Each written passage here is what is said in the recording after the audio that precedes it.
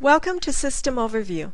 You should have your copy of the System Overview Manual handy for referral and making notes. In this session we will cover PeopleSoft install for a PC, log in and sign on procedures, password change, general keys and buttons using the menu and toolbar, and basic navigation with panel groups and panels. Now, looking at your computer's desktop, there may or may not be a PeopleSoft icon. If you do not have this icon or shortcut to PeopleSoft, we will cover the steps to install PeopleSoft for a PC and create the icon. If you have a Mac computer, you will need to contact the help desk for assistance. Now let's begin with PeopleSoft software installation process. Open your internet browser. Click in the address line to highlight the address. Type quartz.laco.edu. That's QUARTZ.LACOE.edu and press the Enter key.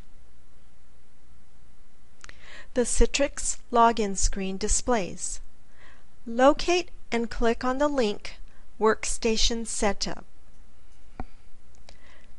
A subsequent window appears. Locate the link Install Citrix Web Client for Windows. You may need to scroll down to locate this. Click on this link. This will open a series of windows. At File Download, click Run. At the second window, click Run. You may receive a Select Language window that's defaulted to English. If so, click OK.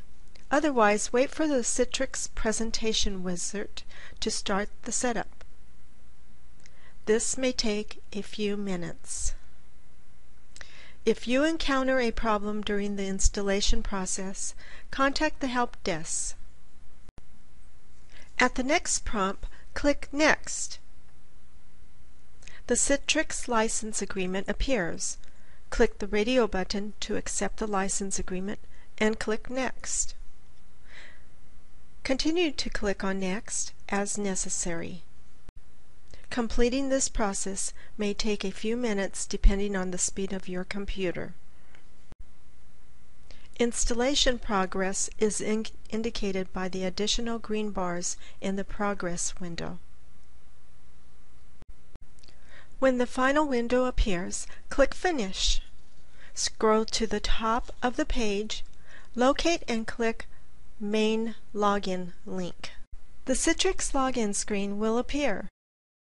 At this point, make a shortcut to this login screen. Right-click to open the menu and move the cursor to locate Create Shortcut. Highlight and click on this choice. Click OK. Close this window. You have completed the steps to PeopleSoft installation. We will now proceed with the Citrix and PeopleSoft sign-on process. Locate and double-click the LACO PeopleSoft icon on your desktop. Important information is available on the Citrix login page. You will see System Operating Hours, and below that, the bulletin board. Notices and upcoming events for a specific or all districts are listed in red by date. Use the scroll bar to review older messages listed below. You will need your pre-assigned Citrix and PeopleSoft credentials at this point. In the Login section of the window at Username, enter your last name, underscore, and first name. These values are not case sensitive. At Password, enter Citrix in lowercase, CITRIX. This password does not change. Click the Login button. If this is your first sign-in, a window may appear asking you to save the information you just entered. Click Yes. Your PC will retain these values to save time during future logins. The Applications Welcome page will now appear with a series of icons and links. If this is your first time signing on to PeopleSoft, click the PS Config icon. This icon runs a process to configure the PeopleSoft settings. During the process, you may need to press any key to continue when the message appears. To open the PeopleSoft Sign-On panel, click the PeopleSoft 763 link. At Operator ID, enter your PeopleSoft Operator ID. It is 8 alphanumeric characters. This ID may be entered in lowercase but will appear in uppercase. At Password, enter your password. In accordance with Office security guidelines, it is necessary to periodically update your password. At this time, we will cover the procedure for a password change. Your new password must be 5 to 8 alphanumeric characters. Click on the Set Password button. If a client file security window appears, check Full Access and Never Ask Me Again. By doing so, this pop-up window will not appear again. A window appears. At New Password, enter your new password. To confirm your new password, enter it a second time. Click OK. Successfully entering your operator ID and password will activate a PeopleSoft panel. PeopleSoft panels appear as other Microsoft applications with options to resize, minimize, or maximize the open window. The X will close your open session. Let's begin to learn about the general keys and buttons using the menu and toolbar options. There are both menu choice options and toolbar choice options across the top of the open window. If inactive, they will be grayed out. As you drag your cursor across the toolbar, a brief description will pop up providing a name as to their purpose or function. By clicking on a particular menu choice, a drop-down menu will appear presenting access to the many other PeopleSoft menu option choices. Now we will look at frequently used tools on the toolbar, including optional menu choices and corresponding function keys using the keyboard. The Save button is for saving data adds and updates. You can also select File and Save on the menu or press the Enter key on your keyboard. This will complete the same function. The Cancel icon closes out your current PeopleSoft session without saving data. Please note, this action is not the same as closing out the Microsoft window, which would end your PeopleSoft session. You can also select File and Cancel on the menu. Pressing the Escape key on your keyboard will also complete the same function. The Next in List, Previous in List, and List icons allow for scrolling through open data records. The menu keystrokes under View are optional. It's your choice. In a similar fashion, the Next panel in Group, Previous panel in Group, Next panel, and Previous panel icons allow switching between panels on your open PeopleSoft window. The Insert Row and Delete Row icons are used to insert a new data line or delete an existing data line.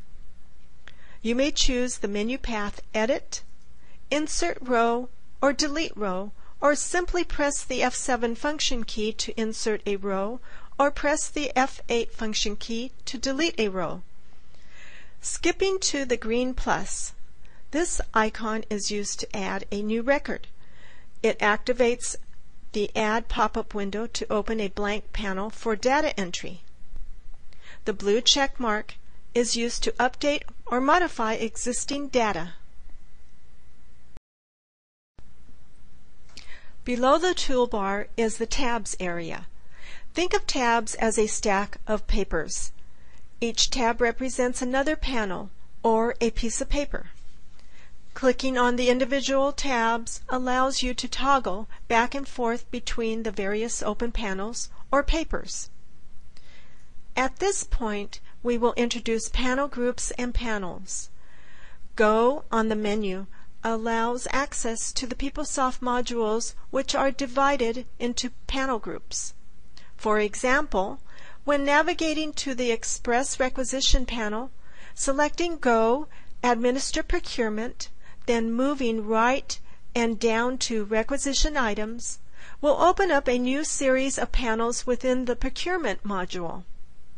Depending upon your area of responsibility, you may have access to different available panel groups and panels which would allow you to add, update, or inquire.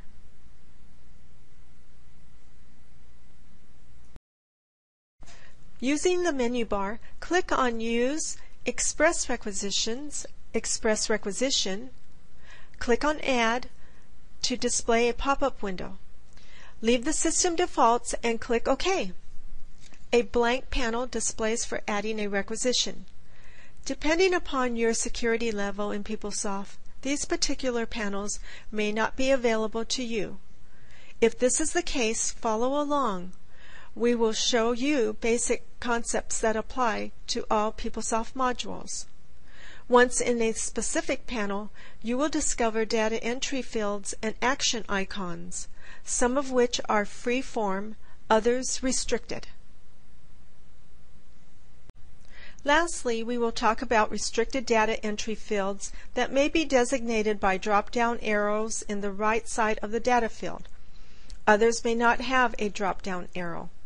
You may enter a value or click on the drop-down arrow to call up a partial or full listing of the data. You can scroll down the listing using the right-hand scroll bar. Once you have located the desired data, highlight the value and click OK. If an incorrect value is typed in a field, the system will respond with a red filled data box. A pop-up window with an error message will display. Click OK to remove the message and retype the value or select from the drop-down list to rectify the error. Let's close out the open panel. And this concludes the PeopleSoft System Overview training session.